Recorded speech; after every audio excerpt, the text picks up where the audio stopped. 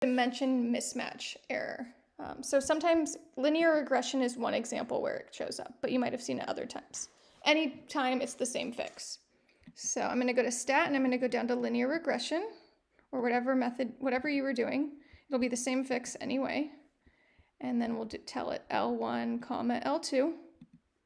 Or if you have the other menus, right, L1 for the first choice, L2 for the second choice.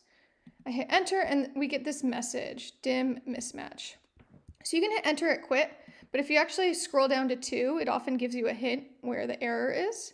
So I'm going to go to 2. You can hit 2 or hit enter at 2. And it's telling me it doesn't like L2. So we're going to go look at our list. Stat. Oops, I got to quit first. So we'll go to stat and we'll look at our list, edit. And so I look at L2 compared to L1 and I notice they're uneven. So I'm going to go back to my piece of paper with my table and I notice, oh, the last data value was 10. And now my lists are even. So the uneven list is what's telling it mismatch. So let's try regression one more time. Stat calc.